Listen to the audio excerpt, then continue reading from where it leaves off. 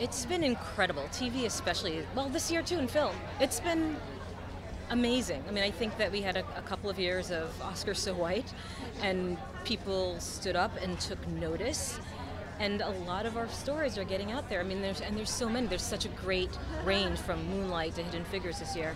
But I think like television as well, you've got your Empire, you've got Power, you have Scandal, you have Blackish. I mean, it's really, and beyond just Black story. My kids are huge fans of Fresh Off the Boat. I mean, it's nice to see just inclusivity. I don't want to call it diversity anymore, inclusivity. I like a world that has all of us, because that's kind of been my life and my experience, and I like it to see it reflected in the media.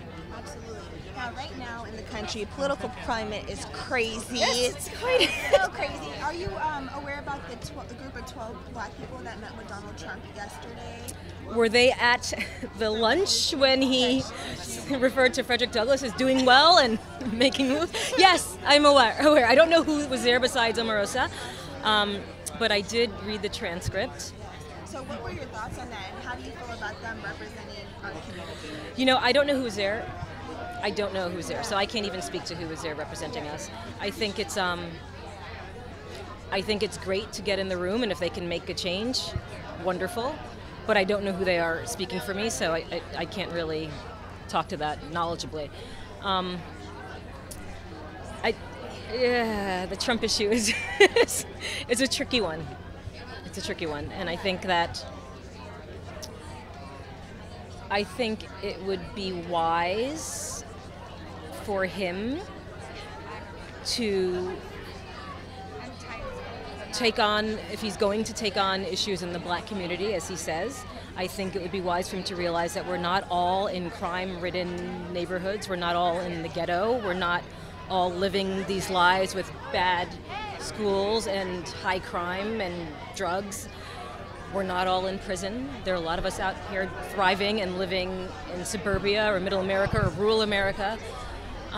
We are not a monolith. There are, I don't know what percent, we're 11, I don't know the millions Black people in America, but we have that many different stories and we're living that many different lifestyles, and to group us together as one little thing is really upsetting.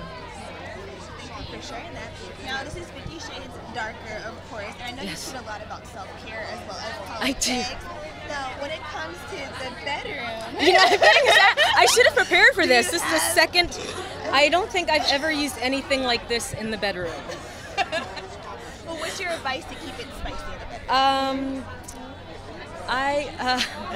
Don't be shy, girl.